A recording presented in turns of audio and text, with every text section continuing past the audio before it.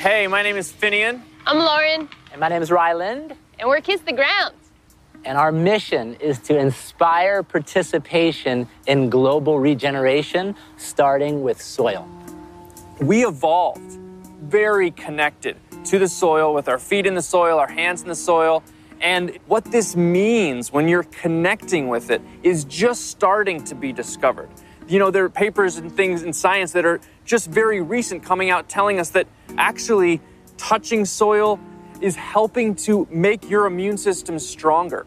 You can feel it. When you're working in that regenerative relationship with nature, it feels different, it changes lives. And one of the biggest sources of suffering in life is the experience of being disconnected.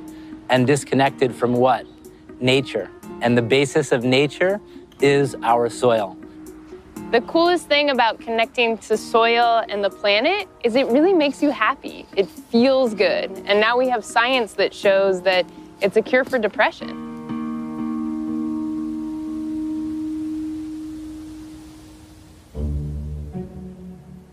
So which one of you was the first one to discover earthing?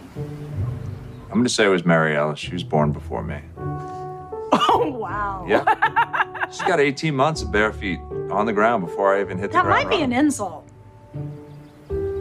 Yeah, we actually went to the track when we first got together. We went over to Pepperdine University. She hadn't run since when? A long time. Yeah. And I do yoga. And I was like, well, we need to go to the track. We went to the track and we ran barefoot in the grass for a couple of hours. She loved it. That was for fun. That was for fun. Yeah, we didn't even talk about grounding. It's just something that you do. So we get up, we watch sunrises, and then we usually go out for a hike. I remember the first time he stopped and he took his shoes, he didn't say anything, he took his shoes off. Like, what are you doing? And he just started walking and didn't do anything. And he also closed his eyes. That was a whole other terror.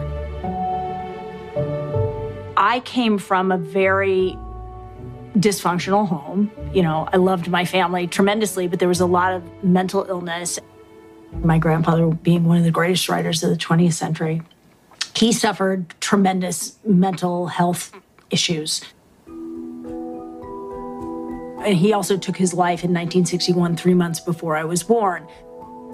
I lost a great-grandfather, 2 great-grandfathers, another great-uncle, an uncle, a cousin, and my own sister took her life. This house was filled with people that were tremendously tortured. A lot of yelling, there was a lot of drinking, there was a lot of self-medication, there was a lot of craziness that was happening. To sort of survive was, for me, getting out in nature. Just anytime I could be outside. And I'd find myself lying on the grass or lying in a field or lying in a meadow. That would make me feel better. And then it wasn't until I met Bobby that I realized that what I was instinctually doing actually was a very real way to address all kinds of inflammation. And inflammation isn't just physical. There is neuroinflammation. That's brain inflammation. Brain inflammation causes depression, causes all kinds of serious problems. This is a much bigger thing than just walking barefoot on the ground. This is helping, well, especially me, helping me have a way more balanced life. My grandfather, you think of great artists, some of the greatest writing that they do comes from when they were at some beautiful and specific place, and their description of it. That comes from an understanding, from a connection to it. To know that there are solutions, and there's solutions in nature. And one of the biggest solutions is that connection to nature. And people forget that first.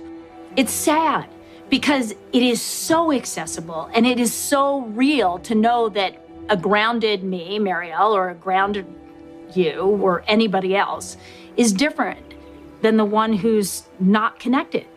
And that's what grounding does. It pulls you into you, to who you are. You know, I think it's always the same thing. It's the thing that your mom said when you were a kid. Go outside and play. Go outside and get some fresh air. By the way, A lot of grounding from this guy. 19 years old. Look at the feet. Yes. That's one grounded dog right there.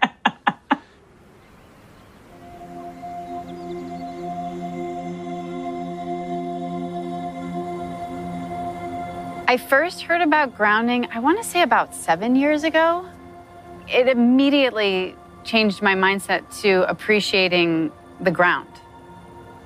And then the history that we used to all be on the ground and sleep on the ground and wear shoes that were connected to the ground, not plasticized and disconnecting. And I thought, okay, this makes actually so much sense. How have I not been able to put that together before? I mean, I've always loved nature. I grew up in nature. But the idea of actually putting my feet on the ground without shoes, it felt always good, but I didn't really connect that it actually could be good for my body. Because I know we're all electrical beings. So we're constantly being bombarded with everything sort of artificial and overstimulating. And I feel really sensitive to that.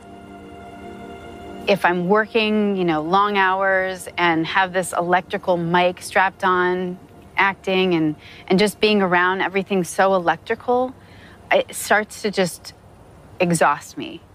And I think we all get so overstimulated by all the electrification around us. And I don't think it's doing us any good. Big girl. Our bodies are constantly being bombarded by everything electrical in our lives. And for me, I've learned that in order to recalibrate my body, I just need to put my feet on the ground barefoot, and it just sort of equalizes. And I also think it's like when you get intentional with putting your feet on the ground, you immediately still yourself, and you're able to just, again, reconnect back to nature, to the simplicity of Mother Earth, of this great, huge planet, because you're appreciating what's under your feet. It's a whole symbiotic relationship that we've disconnected from in such big ways. I mean, that just the simple act of putting your feet on the ground can give you so much, and so much balance in your body and so much healing. It's like we're sucking the life energy through our feet, up our bodies, from our mama. So bad. I can't, that's really embarrassing.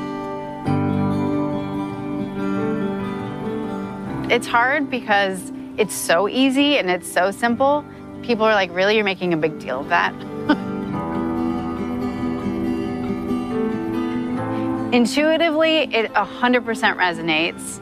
And I'm raising my daughter this way, where I want her to be barefoot outside as much as she can. My husband likes being barefoot. That's great. I don't have to convince him to take his shoes off. Animals always barefoot, and I know just bringing them outside makes them happy. So I'm just gonna keep doing that, whether people want to make fun of me or not. Whatever you believe in, when you're out in nature, it feels bigger than you, and it feels like you have reverence for what we have here.